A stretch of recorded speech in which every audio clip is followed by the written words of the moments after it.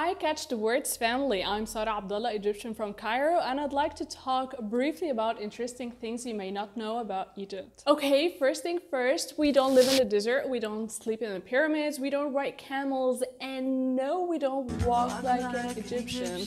The next time you spot any Egyptian, just don't do this. Please. Number 2, we don't speak 100% Arabic. We used to have our very old Egyptian languages and we'll still mix them together, words and phonemes with Arabic, and that makes us speak Egyptian Arabic language. 3, the Statue of Liberty was originally intended for Egypt at the Suez Canal entrance, but due to the high cost of the project back then, it was cancelled and sent to the United States. 4, the world's oldest dress was found in Egypt 5,000 years ago.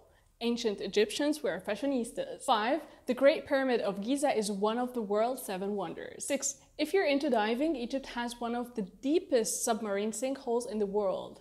It is the Blue Hole in Dahab. 7, Egyptians invented calendars, clocks, paper, writing, ink, wax, makeup, toothpaste, mummification, and surgical instruments. 8, Egyptians are really kind and generous no matter how rich or poor they are. One of the most common things, they express love and compassion by bringing all the yummy, delicious food to the table, and you have to love us back by eating all the food. In no way you're not going to escape that. So yes, Egyptians love food. That's all for now. Thanks for watching. To improve your English listening skills, check out #CatchTheWords family.